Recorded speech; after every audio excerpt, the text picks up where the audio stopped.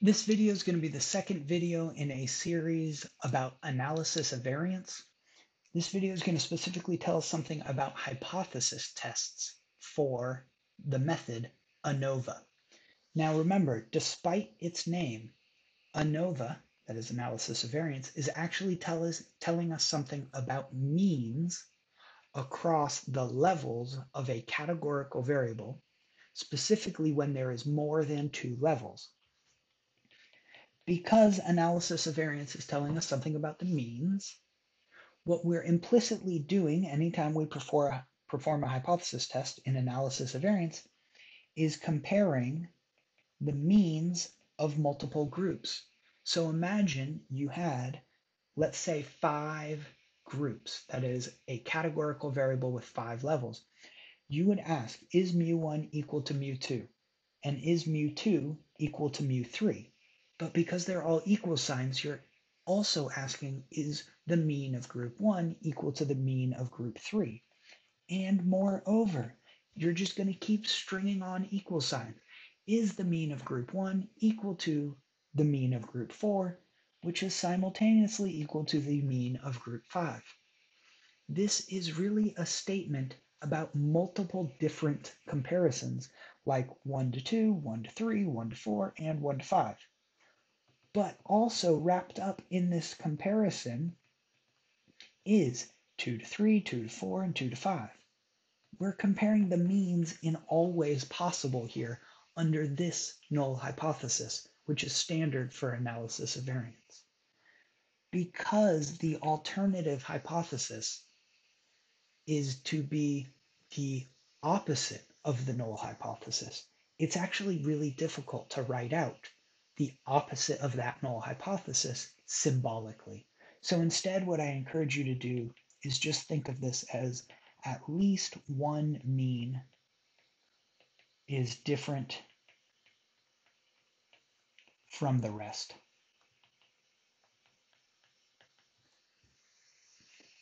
So that's telling you that it could be the case that that equal sign is broken.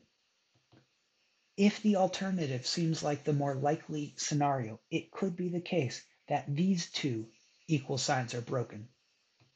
It could be the case, if the alternative hypothesis seems more likely, that these 3 equal signs are broken. Even if the first one holds, we would still conclude in favor of the alternative. So the analysis of variance hypothesis test looks like this. It's standard practice to set a level of significance right up front when you specify your hypotheses. A common choice is 0.05. And I'm going to show you in R how you can evaluate this hypothesis test. It turns out to be not super easy if you're going to do the math yourself. But lucky for us, we have this great example going, continuing it from the last video on analysis of variance. And I'm going to give you code below this example to show you how to evaluate the hypothesis we just wrote out. So here I will write it out again, or separately, so that we can see what it might look like in this case.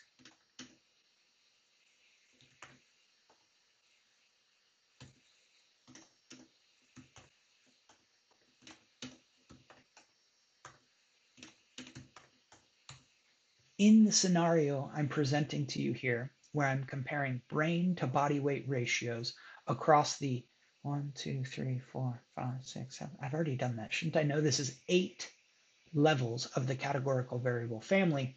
I essentially have all of the possible means, mu, subscripted by the first letter of each level equal to each other. And in the alternative hypothesis, we essentially have at least one mean is different from the rest. And we'll settle our level of significance to be 0.05.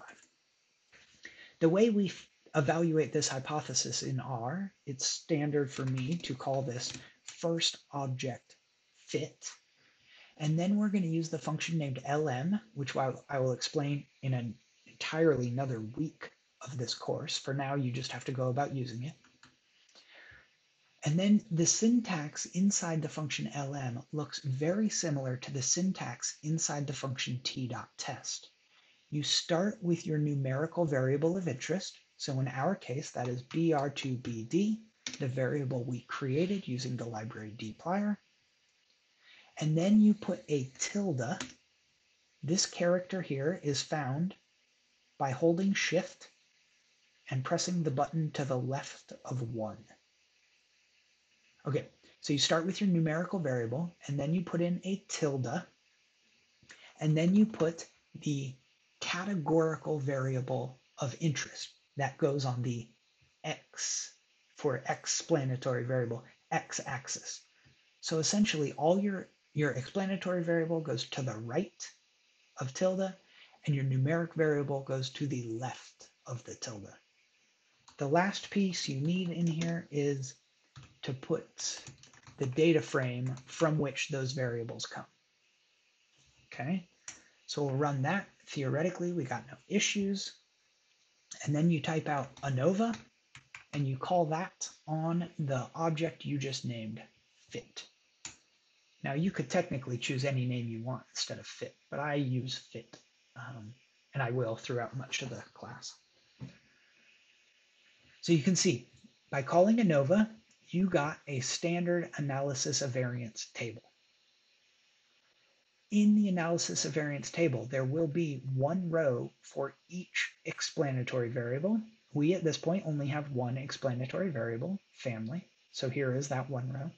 And there will be one row for the residuals, which is not something we need to concern ourselves with greatly right now. The degrees of freedom are similar to degrees of freedom from a t-test. They help ensure that you have gotten the code in R correct.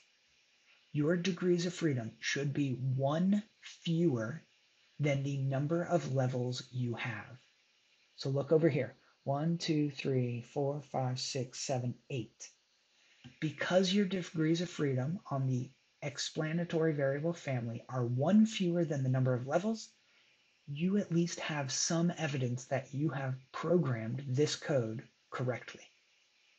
If your degrees of freedom are ever not one number fewer than the number of levels you have, you probably did something wrong. Okay, all the way at the end, this here is your p-value. Notice, I'm just going to copy it. P-value is less than alpha. What just happened there?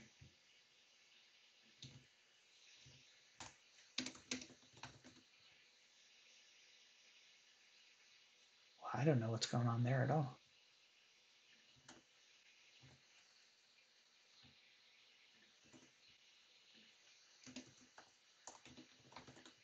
Oh, that was so weird. That was a copy and paste issue. I'm just going to let you guys deal with that because I don't know what was going on.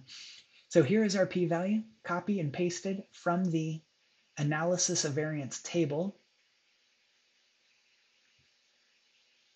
Your p-value is less than your level of significance. When the p-value is low, reject HO. In this case, we're rejecting the null hypothesis in favor of the alternative. So we have evidence based on our data that at least one mean is different from the rest. At least one of these means is not equal to another. Yeah, so maybe Ursidae or Hyenidae or Elutridae, or maybe all three of them are the different ones.